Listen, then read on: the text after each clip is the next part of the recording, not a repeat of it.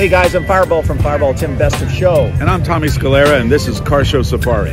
Today it's diecast talk. We're talking about Hot Wheels and diecast. We're at the Canal Valley Cars and Coffee here in Woodland Hills. Favorite diecast brand? What's your favorite brand? Well, you know, I mean, I grew up in the era of Hot Wheels. I mean, I remember having Corgis and Matchbox and growing up with them as a very young child. But I was pretty much a pre-teenager when Hot Wheels came out, and to me, it was a monumental change in the world. Yeah.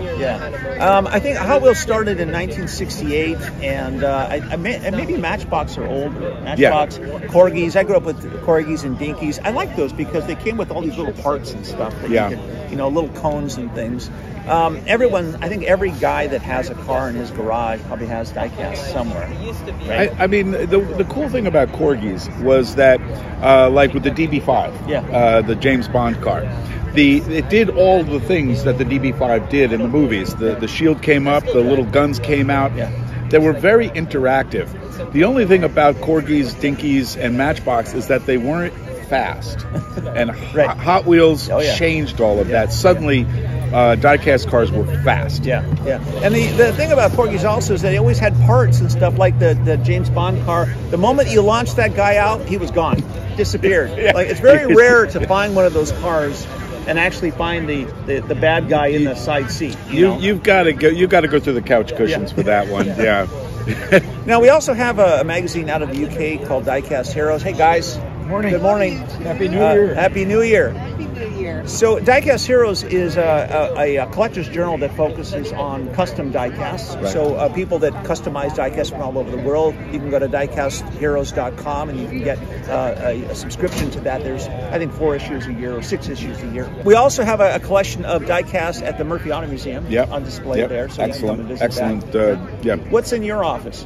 Well, I'm a kind of a purist, and I like the original Sweet 16. And but one of my favorites, if not my all-time favorite, I have 2. One is the Diora, but the Shilowetti. Now the reason, tell them the story. Okay, so the Shilowetti is there was a car called the Silhouette. It was part of the original 16, but at my young age, I was not very good with words like silhouette. So verbally challenged. Yeah, I was challenged in that regard, and so myself and all of my friends thought the name of the car was the Shilowetti.